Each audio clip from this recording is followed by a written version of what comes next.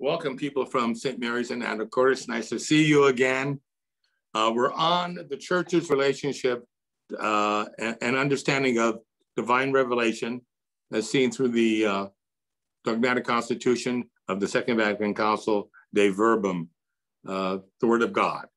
And this morning we talked about the nature of revelation. Is it possible philosophically, theologically? We talked about human nature and the ability to know and to understand God without faith. Is human reason and the best of the human condition a proper means to come to a knowledge of God, even though the knowledge of God might indeed be incomplete, but at least you come to a knowledge of God. Is God and the notion of God accessible to all people, or is it only accessible through divinely inspired prophets as seen in the life and heritage of Israel? This we have talked about. Now, the question is going to be, as I talked about this morning, can we know God without faith? Can we know God by self-reflection, looking at the universe, making sense of human existence? Can we discover, grow, make sense of, is there a transcendent reality? And is this transcendent reality some sort of abstraction, some sort of animistic principle of life, or is it a deity or deities that are transcendent and wish to communicate and have readily communicated? And what form did they take? Well, we read in Romans chapter 1, verse 19, that yes, God can in fact be known. Then in Romans chapter 2, verse 14, we have a real important issue about the Jew and the Gentile coming to the notion of God. For the people and land and heritage of Israel, there is a explicit, dynamic, revelatory self-disclosure of God. That's their heritage. This is what I call the exclusivity symbol. So for example, what makes one religious tradition or heritage what it is to be? It's the exclusivity. So for example, in Judaism, we're not dealing with a polytheistic notion of God. You're dealing with a monotheistic notion of God and not some sort of impersonal abstraction or animistic power. No, this deity can be known, has revealed, and offers a relationship. It's called salvation. When God reveals simultaneously, he offers himself in a definitive act of communication. Now, how this is expressed will differ in time and in culture, but it is possible. What about the non-Jew, the Gentile, who has not had an explicit revelatory divine communication? Are they left out swinging in the wind? By no means. Israel, or the religion of Israel, recognized readily that yes, God is the God of Israel, but he's also the God of all nations. You got to keep that in mind. So in Romans chapter 2, verse 14, which we covered initially this morning, St. Paul says, when the Gentiles, namely non-Jews, who do not have the Torah, do not have the law, they do not have the explication of divinely revealed truths, who do not have the law, do by nature what the law requires. That's it. That is an incredible Pauline statement, that you can do what God demands Israel to do without having the Torah. Well, how do you do that? By the action of grace in the human condition, most specifically within the human conscience. So the human conscience, guided by grace, guided by reason, can come to a knowledge of God. That's incredible. And the Jewish tradition recognized that fact. Paul says they are a law unto themselves. So there are two vehicles or avenues by which God is self-expressed, who and what he is in the created existence of the world. Divine revelation and through the things that God has in fact created. Creation is dripping with the presence of God. And it's revelatory. In fact, it's so revelatory that the non-Jew has accessibility to this Jewish God, which is a universal God and can fulfill the dynamic reality of this relationship or this call or this election like Israel. And so they, even though they do not have a law, they are a law unto themselves, okay? No one's left out, okay? You got to understand that. No one's left out. They show that what the law requires, so the 10 Commandments, you know, the 613 mitzvahs contained within the Torah, Genesis, Exodus, Leviticus, Numbers, Deuteronomy, they show that what the law requires is written in their hearts while their conscience all bears witness. So that basically means that somehow the conscience reveals God.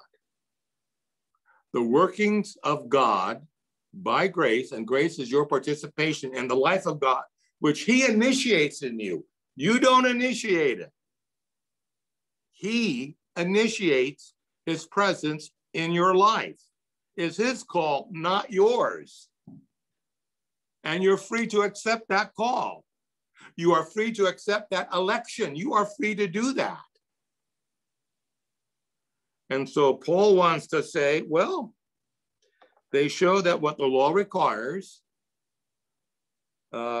is in fact written in their hearts. Now, let's get something straight here. In our Catholic Christian tradition, we believe that we are born tabula rasa. We are a blank sheet. There are no innate ideas that we are born with, okay? So what does that mean? Is that we are born in time, in history, with the specificity of human culture, and we are born blank. We have the operations of the soul, I mean, the animating reality that causes us to exist. That's what the soul is. The soul is the animating life principle that God gives us. And we are the image of God by having that type of soul. And it is a rational soul, okay? And the operation of a rational soul is intellect and will. You can know. So as the intellect knows the truth, the will knows what is good. Veracity and the human good. It's a choice, and we have the ability to know it. Okay? That's crucial to you understand. Even in our fallen condition, as we talked about this earlier, okay? There are Christians that believe that due to the sin of Adam, we cannot know God except by grace and favor. Grace and faith and divine favor. You cannot come to a knowledge of God without faith, because the activity of the soul, intellect, and will has been so damaged by the sin of Adam that we are incapable of coming to a true knowledge of God. Any knowledge we have of God is revelatory by faith and grace. God's self-disclosure by faith and grace. You cannot come to a knowledge of God naturally. We as Roman Catholics do not hold that. We are not corrupted by the sin of Adam. We are weakened by the sin of Adam. The faculties of intellect and will are weakened by the sin of Adam, but they are functional, and human nature alone, human intellect, the ability to choose, the ability to discover, to know, to understand, to make sense of, you can come to a knowledge of God. Okay, and Paul wants to say that this has a binding force within the moral conscience. The moral conscience is your ability to make a practical judgment on moral issues or on any issue dealing with the human condition. That's what a conscience is. It is a pragmatic judgment of how we are to proceed ethically, morally, in our ability to choose wisely. Paul says this is how we know God. So the activity of God, the Spirit of God, the grace of God, and the charism of faith is given by the activity of the Spirit, that God elects you and then manifests himself in your conscience to the point that you can discover this God readily and you come to worship him. So this is a major issue. Now, the council makes it very clear that we can come to this notion of God. As I said earlier, the church holds and teaches that God, the first principle and last end of all things, he is the first principle. He is the animating reality that causes existence in everything. The first principle and the last end of all things can be known with certainty. There's a certain amount of certitude that, yeah, we can't know it all, but we know some. From the created world by the natural light of human reason. The natural light of human reason. This is what Paul talks about. You can come to a knowledge of God. Now, the question is going to be, and this is a real issue among Christians, is this natural ability to know God, when he infuses grace by this gift of the Spirit in the human condition explicitly within the moral conscience, is that salvific? It's a very important issue. You see, some non-Catholic Christians would hold, yeah, you can come to a knowledge of God, all right. You can grope for him, try to make sense. And even if you come to like a glimpse of who and what God is, that's fine.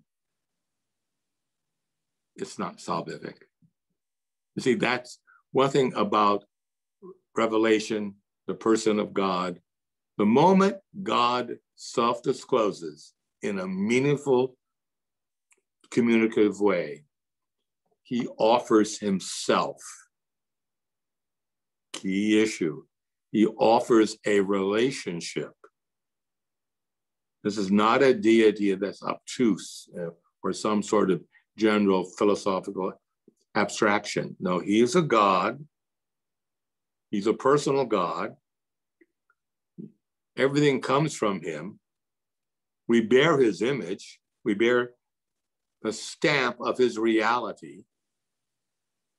And by that stamp and by that existence which is he himself causes, he offers, the moment he speaks, the moment he acts, words and deeds, when you hear the word of God and you act on it, that is an act of salvific reality.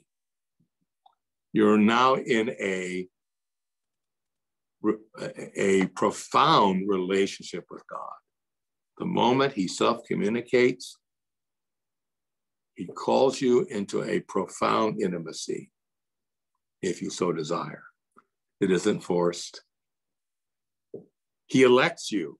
He chooses you. You don't choose him, he chooses you.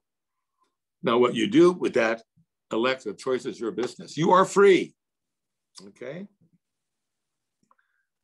There are certain Christians that don't believe that we are that free. There's an issue of predestinational understanding of how God works, and your election has nothing to do with you. You are pre-elected, and you can't nullify that election. You can't nullify it. Once God says, you are my elect, it's permanent. So atonement is not universal. It is specified only by God's election. So you are already pre-elected, pre-chosen. We in the Roman Catholic tradition do not accept that. Election is free and you have to choose. We are rational, faith-filled human beings. And God honors that part of our human nature that he himself created. And we are free. It's not illusory. It's not a absurdity. It's genuine. So for the Jew, there's only one God. That's it. Now, it is very interesting that in the book of Genesis, chapter 17, we have the call of Abraham. This begins the heritage and religion of Israel. And what is this God like when he reveals himself? Not just to nature or people groping, trying to make sense of human existence and the value of human existence in relationship to this transcendent reality that is the author of all existence everywhere, without exception. And yet this all existent reality, this transcendent personalized being always was and always will be. He was never created. He simply exists. That's why when Moses talks to the burning bush and wants to know God's name, ego ami, hayeh asher hayeh in the Hebrew, I am what I am. It means self-existence. There has never been anything in or outside of time where God did not exist. God simply exists. His being, his essence is to exist, period, in a non-creative form. He was never created. Absolute, pure existence without a beginning. That is God. And that's the God that reveals himself to Abraham. Chapter 17 in Genesis. When Abram was 99 years old, the Lord appeared to Abram and said, I am God Almighty, walk before me and be blameless. It means El Shaddai, I can do all things. I am God Almighty. There's nothing that I cannot do. And he calls you, walk before me and be blameless. I am blameless, namely without any defection. So when you walk with me, you will become like me. And he offers Abram, now called Abraham, because he's the father of nations, many nations. He elects Abraham and his descendants and his children, his tribal aphiktony, to be his own. I am God. You are my people. You will own the land, and you have many descendants. Those are the four Abrahamic promises that is revealed in Genesis chapter 17. It is an act of revelatory self-disclosure, who and what this God is. And you will have no other God but me. Now, at this time, as Jewish scholars would say, there was this notion that, yes, God is the God that you worship. Now, there might be other gods out there, but them you will not worship. One thing about this Semitic deity, you will not be ignored.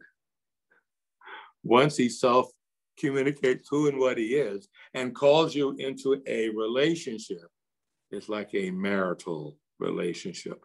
We are espoused to each other. So there might be other gods, but you are not to worship them. Now, by the time of the book of the prophet Isaiah being written, and later in the Jewish prophetic tradition, the notion that there were other gods was just simply deleted. We have strong monotheism. When we have the self-proclamation of who and what God is to Abraham, there's this notion, yeah, there might be other gods, but you will only serve and adore me. But later in the heritage of Israel, the religion of Israel, that changes. The prophet makes it very, Ezekiel, Jeremiah, Isaiah make it very clear. There's nothing else but God. There are no other gods. And you are forbidden to think that there are, and you are forbidden to worship them. This is absolutely crucial to your understanding of the heritage of Israel. There's no other God. He's the only one. Now, this gets into the church relationship with non-Christian religions and the notion of transcendence in other religious understandings of divine activity.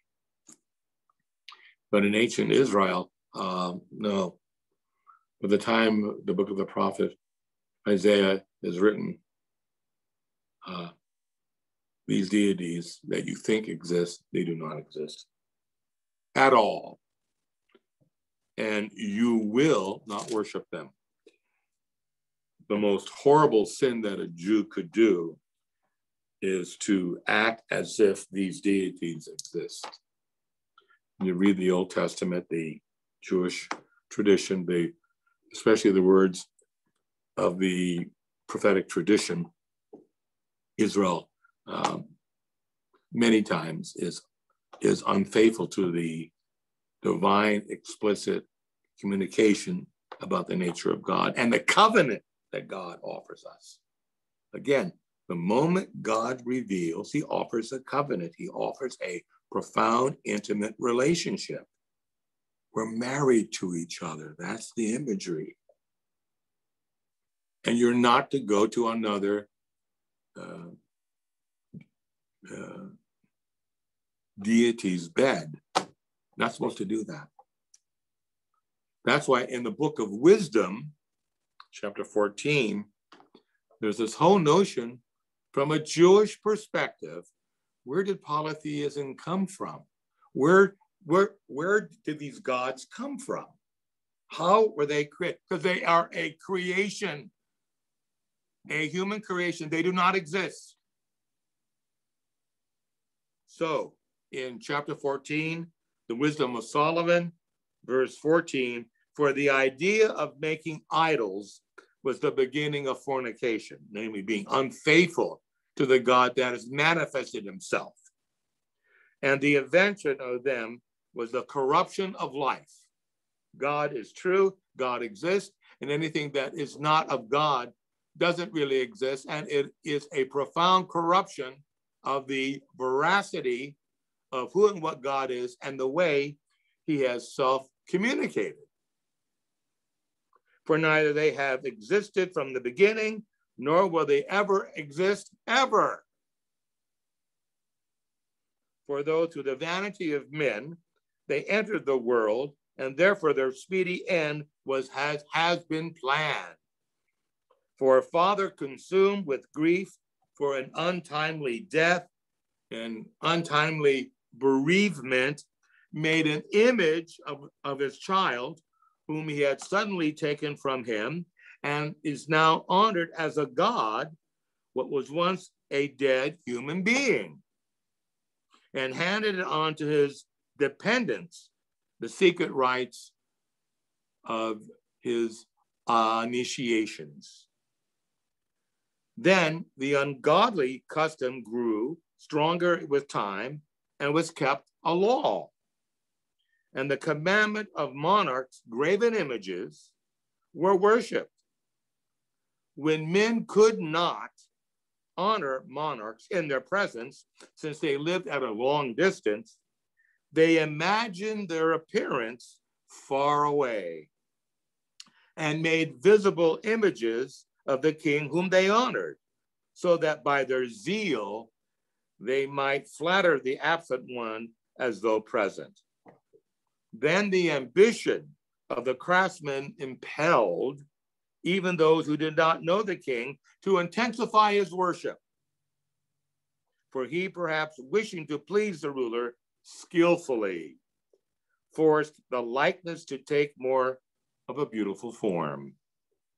And the multitude, attracted by the charm of his work, now regard as an object of worship the one whom shortly before they had honored as a man.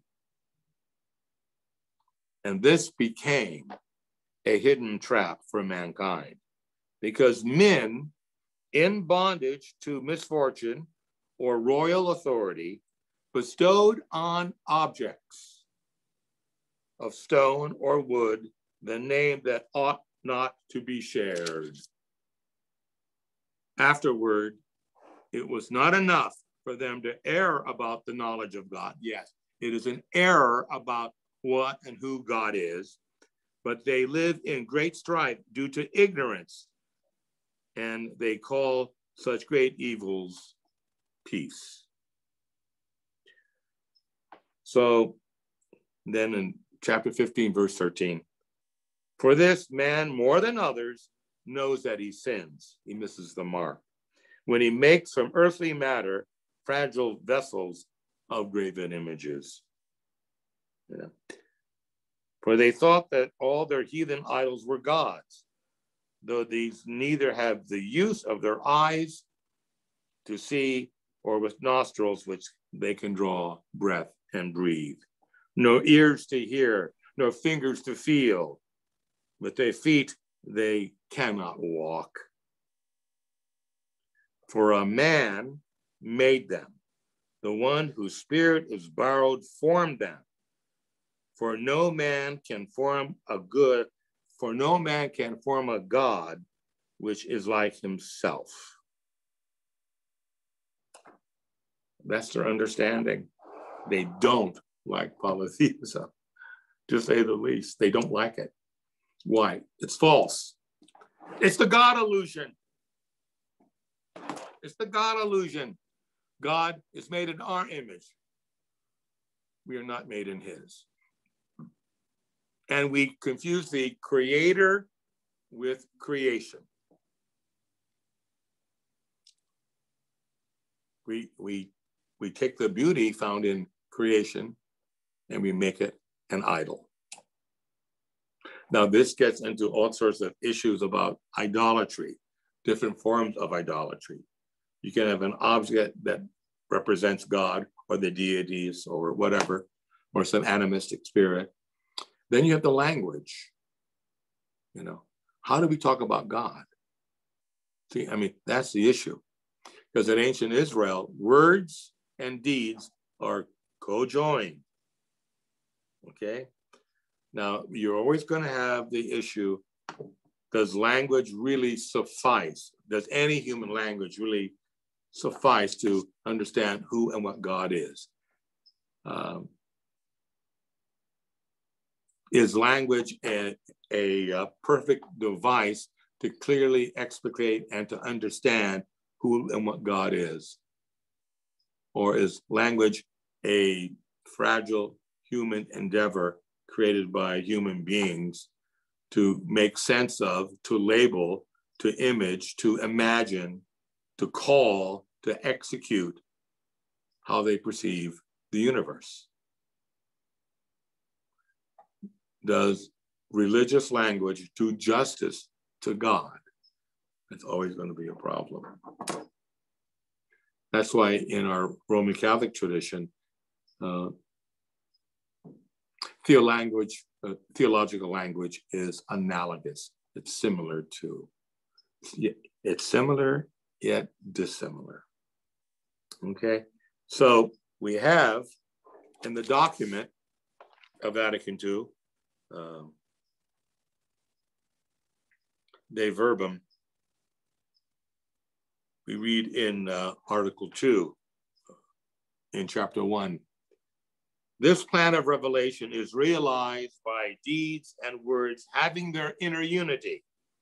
The deeds wrought by God in history of salvation manifest and confirm the teaching and reality signified by the words, while the words proclaim the deeds and clarify the mystery contained in them. By this revelation, then, the deepest truth about God and the salvation of the human being shines out, for our sake in Christ, who is both the mediator and the fullness of all revelation. In Article 3, God, who through the Word creates all things and keeps them into existence, gives us an enduring witness to himself in created realities, planning to make known the way of heaven's salvation. He went further and from the start manifested himself first to our parents. Then after their fall, his promise of redemption aroused them to hope, to being saved. And then from that time onward, he ceaselessly kept the human race in his care to give them eternal life, to those who perseveringly do good in search of salvation. Then at time, he had appointed, he called Abraham, again, Genesis chapter 17, in order to make of him a great nation. To the patriarchs, Abraham, Isaac, Jacob, and Joseph, and after them through Moses, the law, the Torah, and the prophets, he taught his people to acknowledge himself, the one living and true God. Notice not many God, one God. Provident Father, just judge, and to wait for the Savior promised by him, and in this manner prepared the way for the gospel dawn to the many centuries. As Catholic Christians, we hold the Christian dispensation or understanding of salvation. Therefore, as the new definitive covenant, will never pass away. And we now await no further new public revelation before the glorious manifestation of our Lord and Savior Jesus Christ.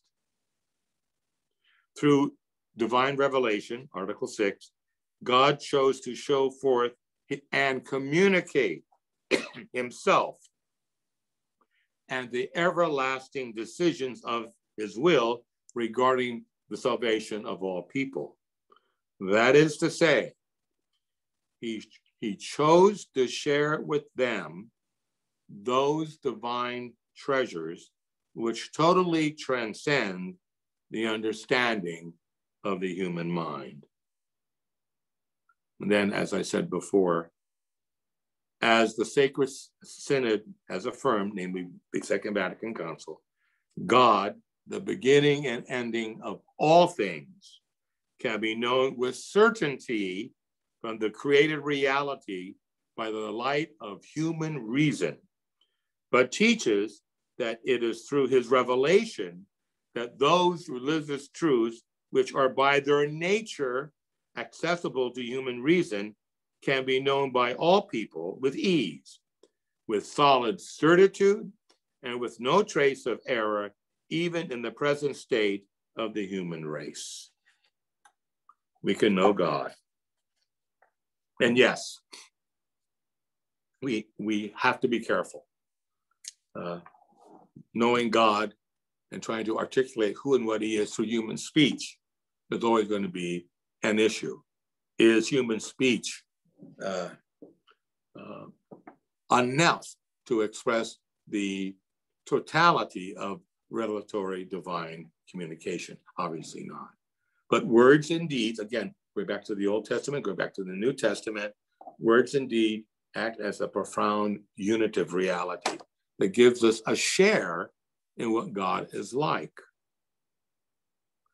So for us Roman Catholics, there is a certainty that we have assured how we understand sacred scripture and the effect of grace and faith in our lives.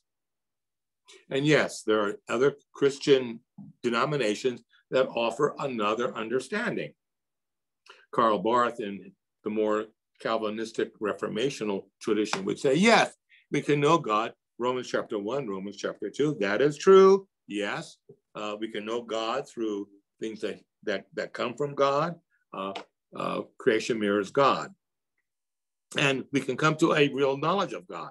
But Karl Barth, a Reformed Calvinistic theologian, would say it isn't salvific.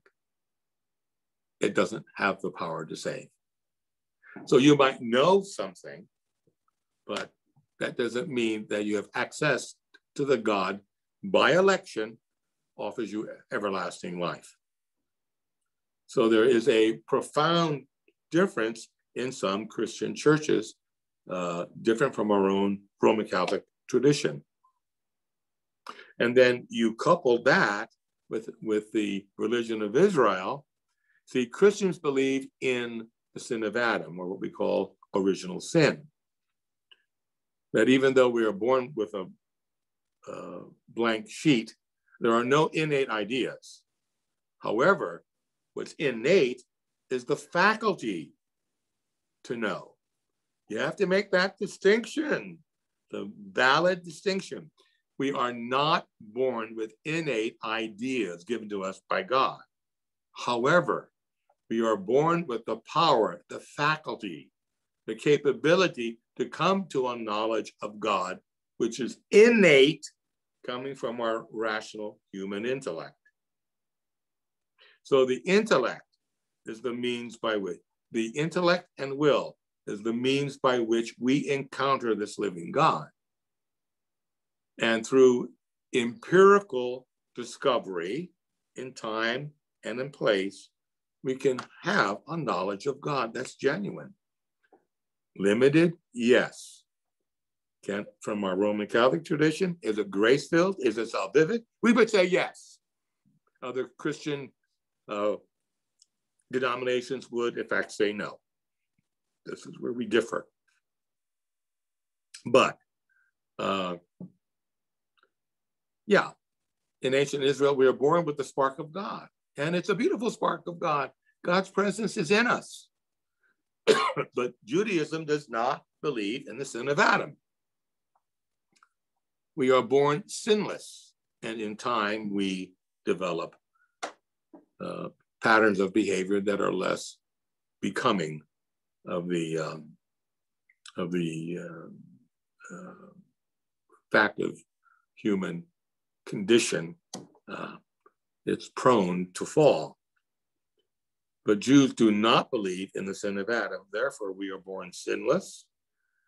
There is the evil inclination, the good inclination, and through reason and will, we choose. We choose to honor God or not honor God. We choose to know the truth or not the truth. We choose to know the good and do the good and not do the good. We choose, shall we make an image that justifies our pattern of reality, or do we not make images and believe in God? That's the whole issue. It's what I call the God illusion.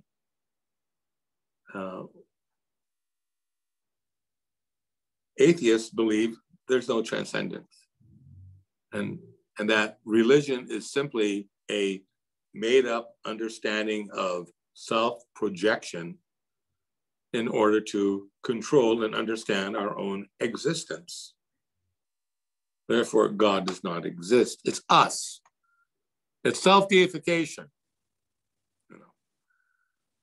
And we need that self-validation by honoring who and what we are, by elevating those aspects of the human condition that are worthy of such exaltation.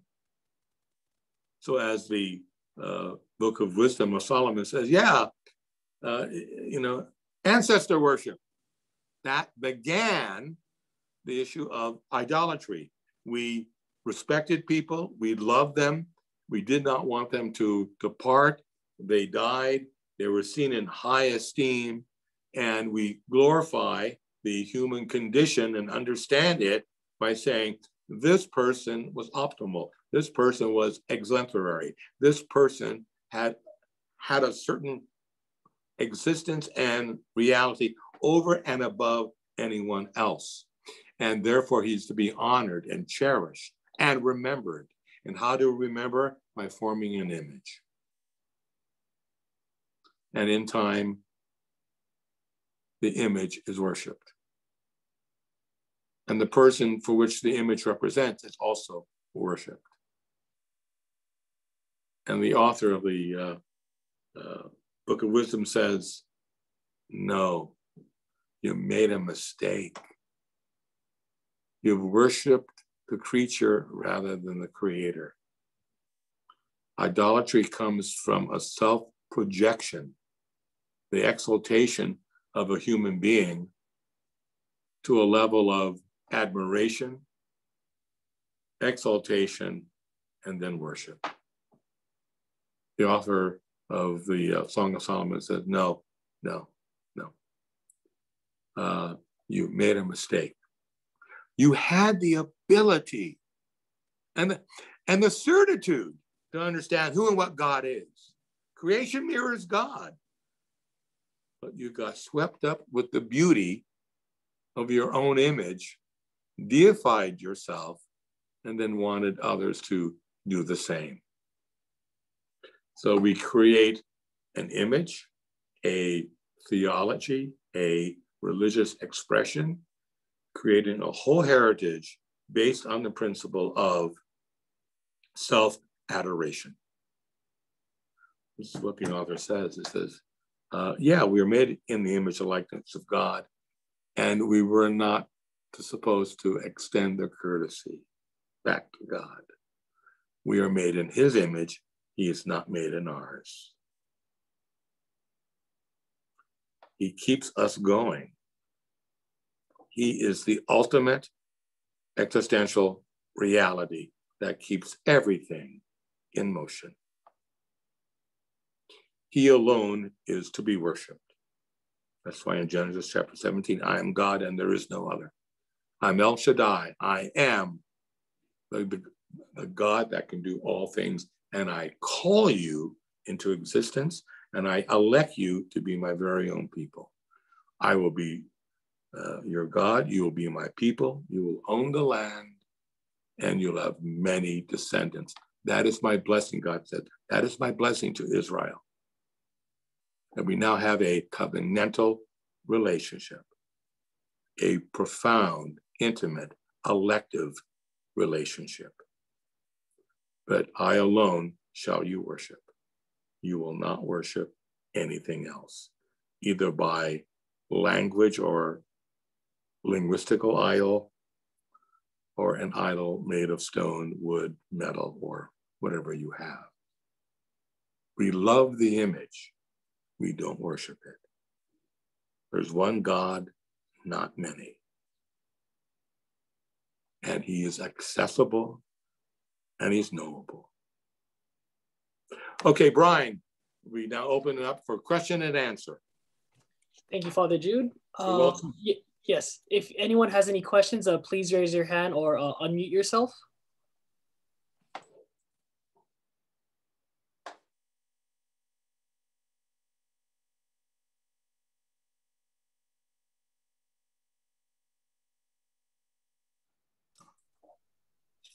If there are no questions, I'll just hand it back to Father Jude.